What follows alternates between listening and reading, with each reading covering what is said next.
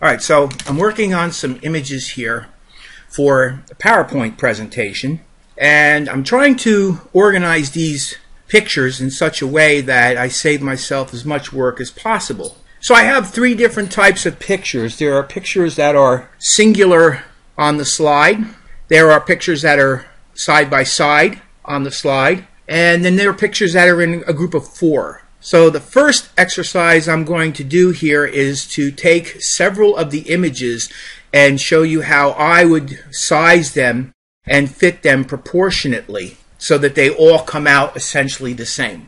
So I'm going to start out by going File, Open, and in my folder here I have three different folders. One says singular, one says doubles, and one says second doubles. So what I'm going to start off doing is I'm going to go into the singular and I'm going to open up one of my images. This guy right here. Hit open. Okay, so there's my first picture. I'm going to go File, Save As, and in the same place I'm just going to call this singular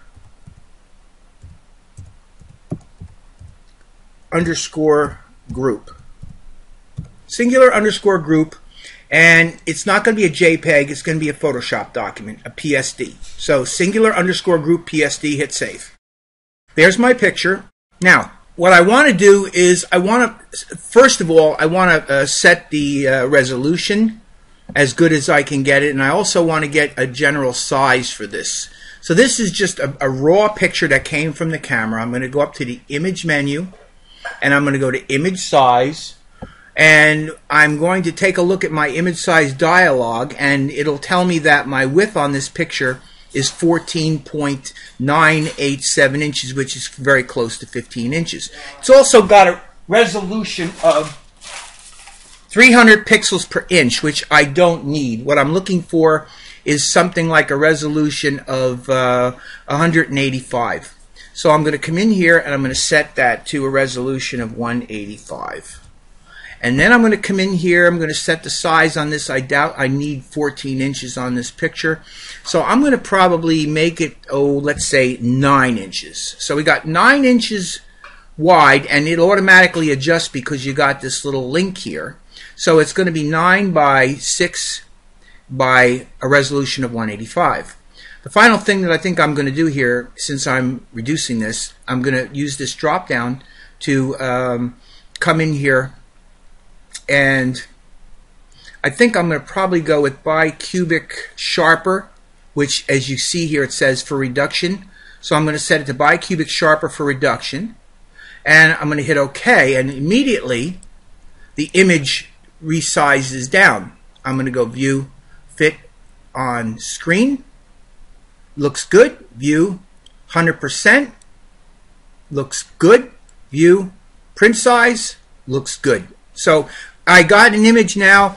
The sizing of this image is good. Now in this particular case, I'm not going to color correct this, and I'm not going to crop this because the person I'm doing this for needs the image to be a full framed image. So I'm not going to be cropping it. I'm just going to be sizing it. So now I got 3 or 4 other images, and what I want to do is I want to get them all to work the same way. So the way I'm going to do that is I'm going to come to my layers panel, and I'm actually going to pull the layers panel out so I can see my layers panel. And I have this one image in here. I'm going to unlock the image, and I'm going to change the name of this to call this single underscore one. Hit OK. Now I have my single underscore one here, and I'm going to go and I'm going to get the next image. I'm going to go File, Place, and I can either place it embedded or place it linked. I think I'll place it linked because I will keep it within the folder with the other images. These are the next 3 images, so I'm going to click on this guy right here and hit Place, and it brings the picture in. And I can, if I want, since this thing is being placed, I can like hold the Shift and the Alt key, and I can just ever so slightly adjust this and then hit place. And now I have my second image in here, and I'm going to change the name on this to be single underscore 2. So now I have single underscore 1, single underscore 2. There they are. And I'm going to go back up to the file menu, and once again I'm going to go place, and again it'll be place linked. And I'm going to go down, I'm going to get my next image, which will be this guy right here, hit place. And again, the image comes in, and if I want, I can hold down, I'm on a PC, so I'm holding down the Shift and the Alt. It would be Shift and Option on a Mac. And I'm just going to pull it a little tiny bit, not a lot, just to make sure that I got it in there. And then I'm going to hit place. And now I have 3 images in my Photoshop file.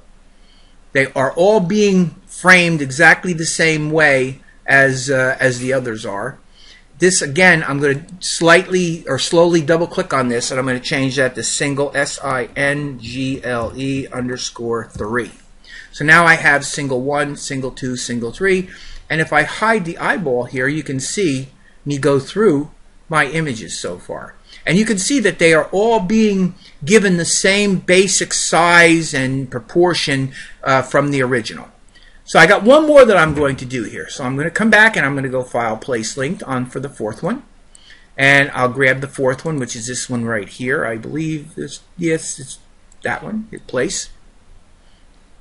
So once again, holding down the Shift and the Alt or the Option key, I'm going to slightly enlarge it, not a lot, just a touch. And then I'll hit Place. So there you go. Now we've got 4 images in here. Okay, there they are. There are our 4 images.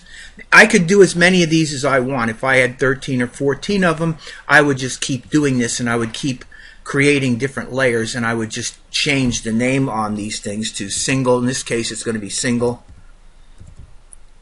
underscore 4. Okay, so I got single 1, single 2, single 3, single 4.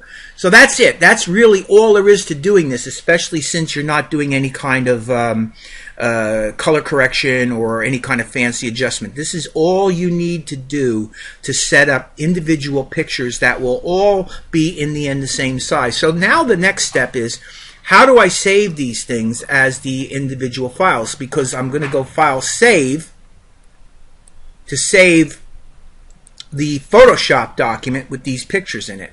So now what I want to do is I want to go in and I want to export these pictures in a form that I can use in PowerPoint. So I'm going to do that by hiding the eyeball on these first 3 and going back to my original first single 1. And I'm going to go File. I could go File, Save. I could go File, Save As, or I could go File, Save for Web. I think I'm just going to go File, Save As. And in the same place, this is in the Corino folder singular, I'm going to save this thing as a JPEG. And I'm going to go up 1 level. And if I can, let's see if I could do this. Where's my folder? I guess I can't really do that. Let's see. New folder. Yeah, here we go. New folder. I'm going to call this single underscore final, and I'm going to open that, and this is going to be, I'm not going to leave it named single group. I'm going to come in here and I'm going to change the name to be single 1. That's because that's what I'm calling it over here. Again, it doesn't have to be named this way. It could be named slightly differently, but I'm just going with this name because it's easy for you to see and understand where I'm going with this. And notice that in the single final folder, there's nothing yet. So what's going to end up happening is single underscore 1 will end up being a JPEG in here, and this will be one of the images that will be put into the PowerPoint presentation. And I just hit save, and I don't make any changes to this. I'm going to leave this as large as I can leave it. And I hit OK. And that's all there is to doing that. And you do the same thing with these guys right here. So I'll go File, Save As, and come back into here, and I'm going to go to, again, Corino.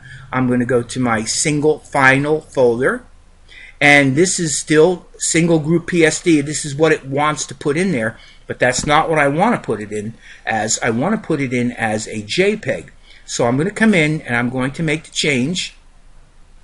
Notice that when I do that, you can now see the other singular one JPEG that I created just a minute ago. I'm going to come in and I'm going to change the name of this. And it's going to be singular 2, obviously, because that's the layer that I'm working with. Hit save, and don't change anything on that. Leave it large file, and hit OK. Now there's 2 done. I'll do the other 2 just so that you could see it. File, save as, back up to single final, the folder I'm saving all this stuff in. Change this again to a JPEG. Change the name.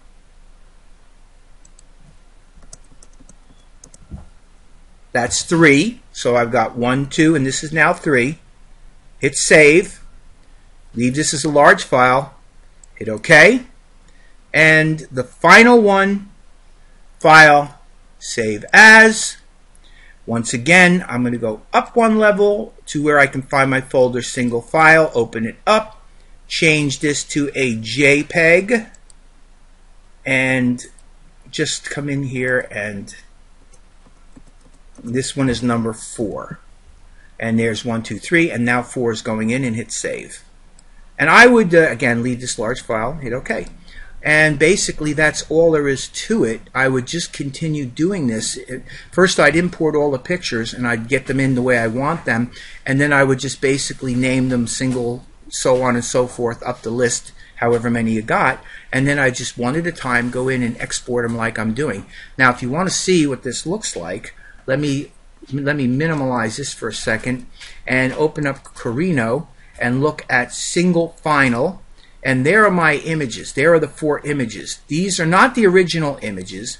These are the images that I sized and did work on in Photoshop. So that's really all there is to it, and that's the end of this little lesson.